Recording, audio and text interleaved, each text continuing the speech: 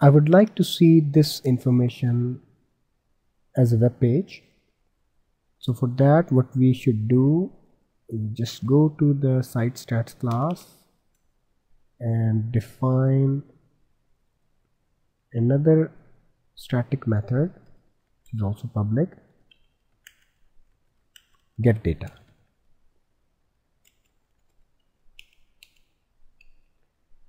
This method will have two parameters. The first is HTTP servlet request,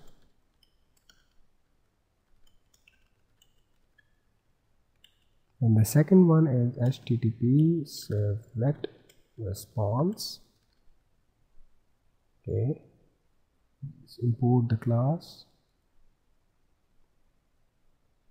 and the first thing what I will do is to set the content type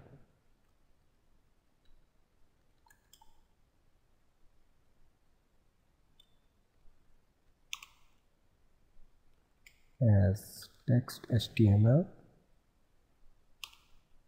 and get a print writer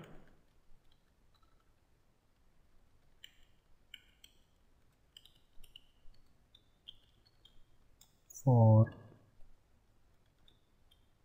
the writer of the response object. Import the print writer class. Let's encapsulate the exception with try catch block. Okay. Now I will create a set of type string as keys. I'll get the keys from visits map.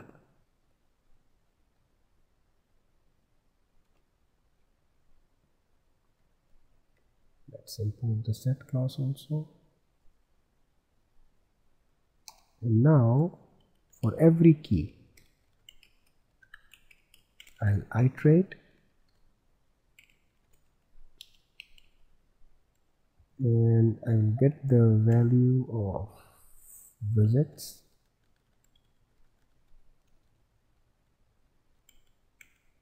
from visits map.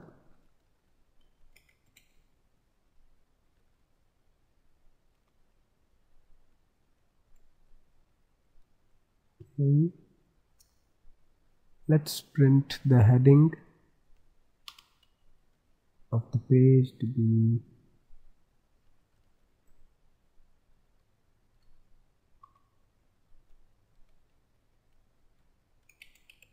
H3, for example. Say site statistics, and for every visit let's print the URI is equal to, let's copy the same contents from here and place it here.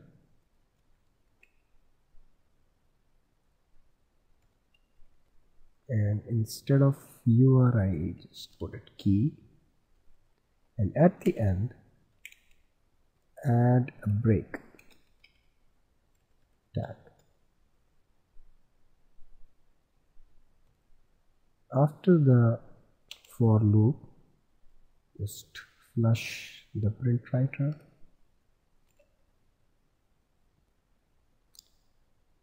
Save the file.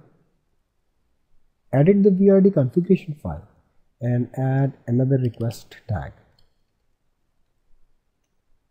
In this request tag, I want to set the pattern as /data, which is a non-existing URI, and it will invoke the getData method.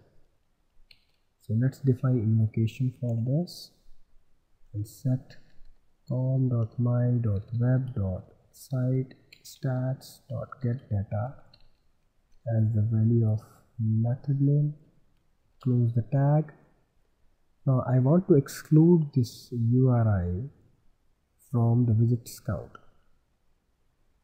And for that, set the exclude attribute to be /data.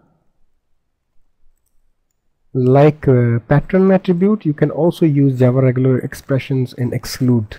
Save all the files and go to the browser.